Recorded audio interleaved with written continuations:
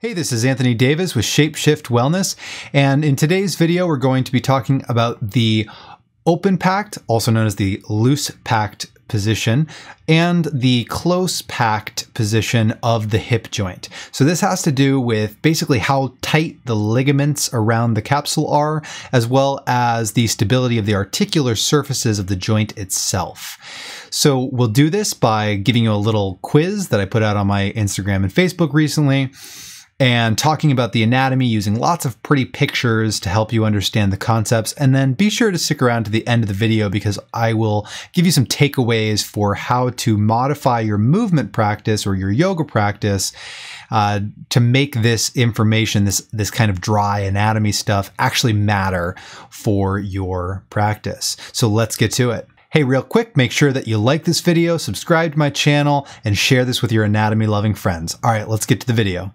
So we're going to start off with a little quiz. Here's the quiz. The question is, which hip joint capsule is under the greatest tensile load in this position? Is it the right hip joint or the left hip joint? Pause the video if you need time to think, and then we'll explain the answer. So when we look at this question, what we want to know is, well, let's break it down. We need to know what is the greatest tensile load. So that word is probably going to have a very specific definition. So some people don't necessarily know the difference between tensile and compressive. And I just recently released a series of posts regarding compressive forces, specifically during flexion, internal rotation, and adduction of the hip.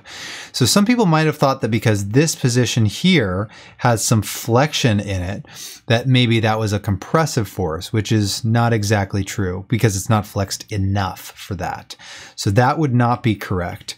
And regardless, that would be looking for a compressive, not a tensile load.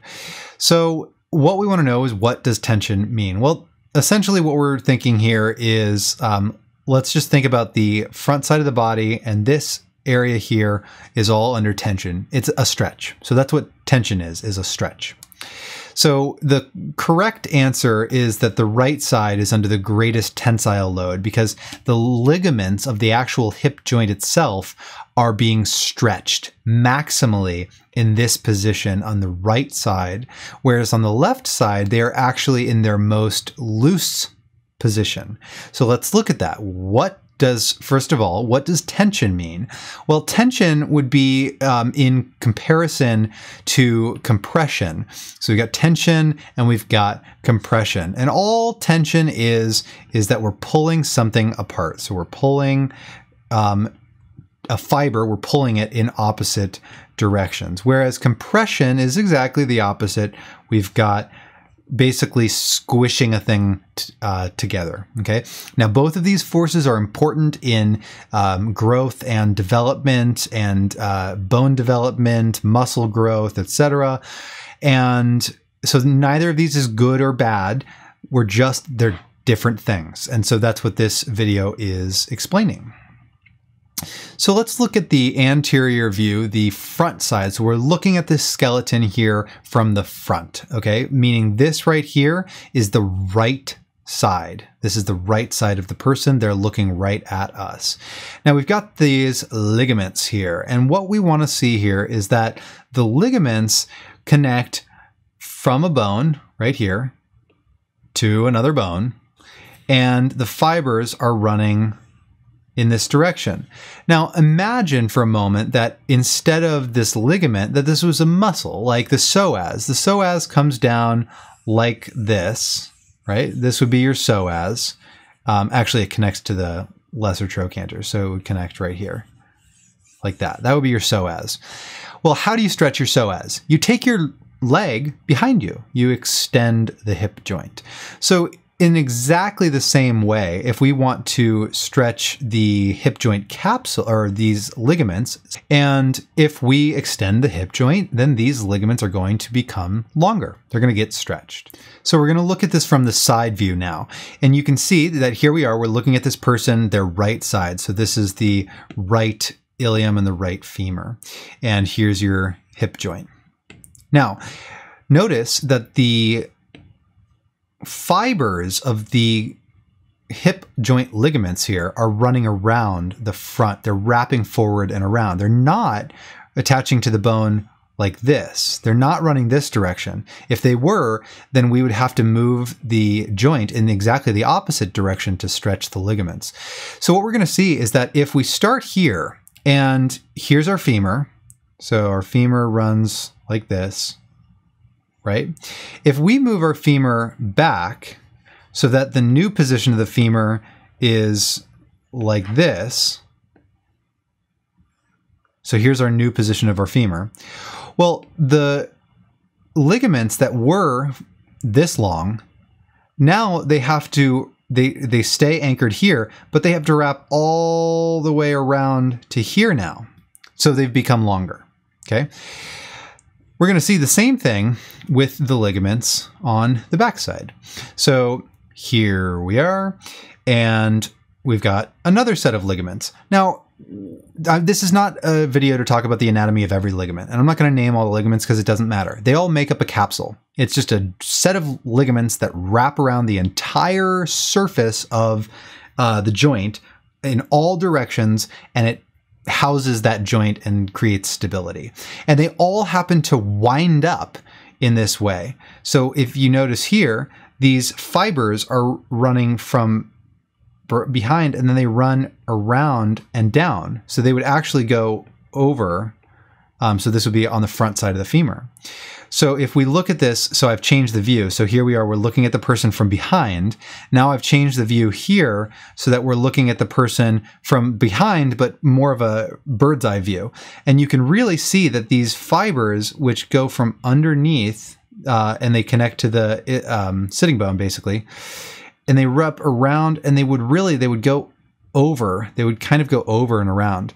So again, if we take the femur backwards, it's going to tighten those ligaments. Okay, so it's tightened the front ligaments and it tightens the back ligaments. And likewise, if we internally rotate the femur, so if we spin the femur around in this direction, then it's also going to take this point here and this point here and move them away from one another. So we're stretching those ligaments. Let's look at this one more way now, and let's bring in this concept of loose and open pack.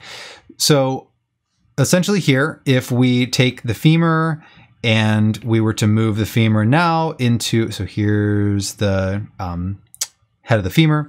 If we were to move it backwards and internally rotate it and adduct it, then we would see that the ligaments become the most tight. So that would be your close packed position. Whereas your open packed position would be if we took the head of the femur and we move it forward and externally rotate it like that, and we flex it and abduct it. Okay, so we flex, abduct, and externally rotate. And that would be the open pack position. All the ligaments would uncoil. Okay, so think of it about like wringing out a towel. The more you twist in one direction, the tighter the ligaments get. And then if you twist the other direction, then the towel unwinds. So it's similar to that. So the close packed and loose packed or open packed positions.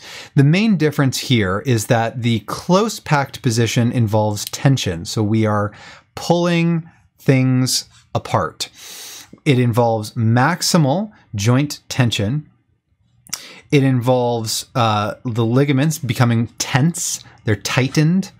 The joint play, the amount that the ball inside of the socket can physically kind of move around is like not at all. It cannot move around at all in this close packed position.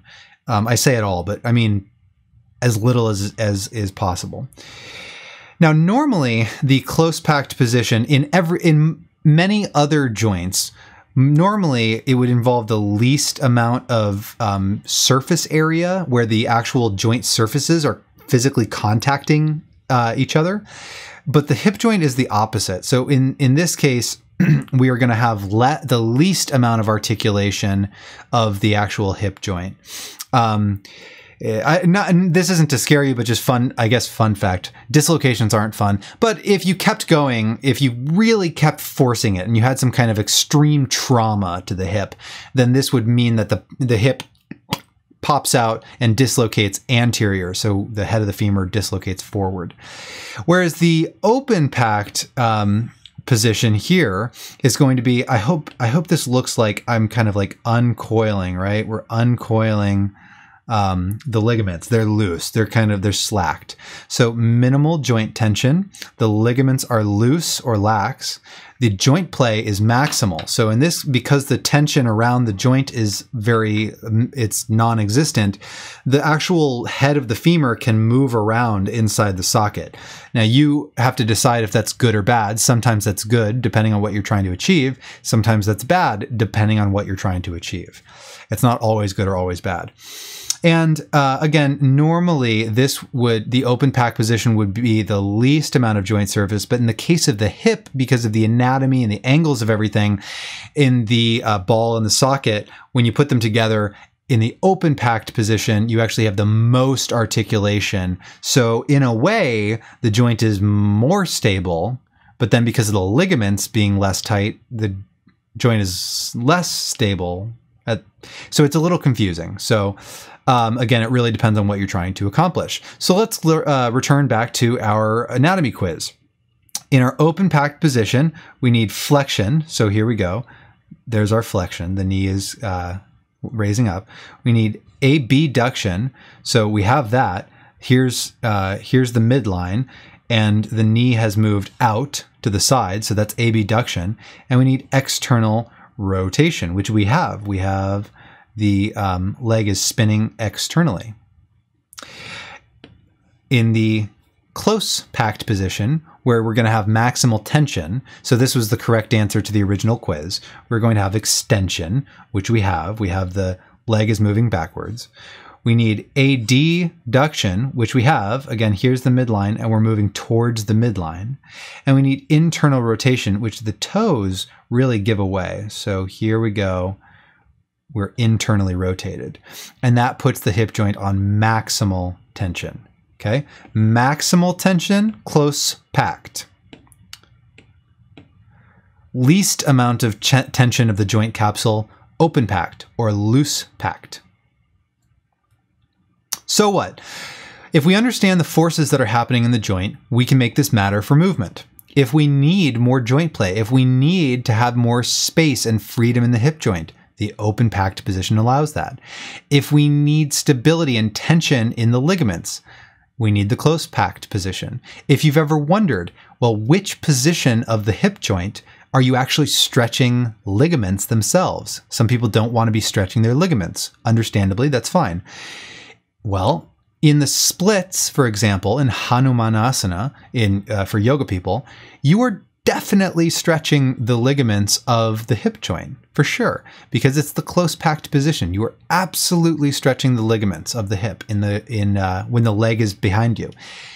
Even in a lunge, a standard yoga lunge is a very long stance. Your leg, you take the longest stance that you can in most yoga classes, and that is way beyond maximal hip extension, which means you start compensating through the pelvis and the low back.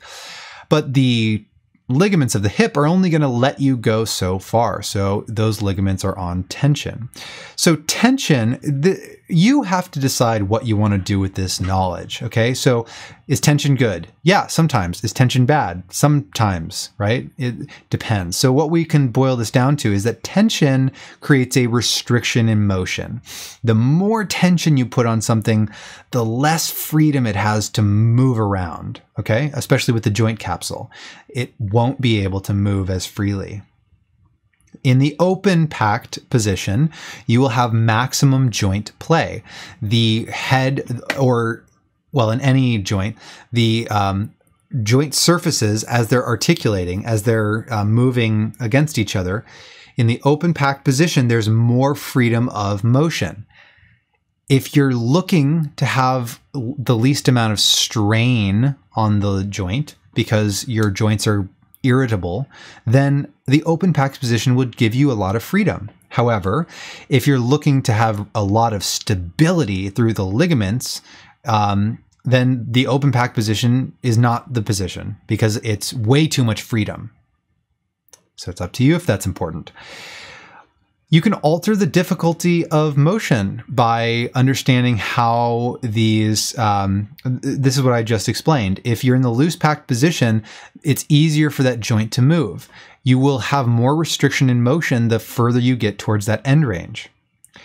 And which tissues are you actually affecting? Are you affecting muscles, tendons, or ligaments? Well, if you're affecting muscles, you're probably affecting tendons, but you're not necessarily affecting ligaments as much. So in the close packed position, you're definitely affecting ligaments a lot.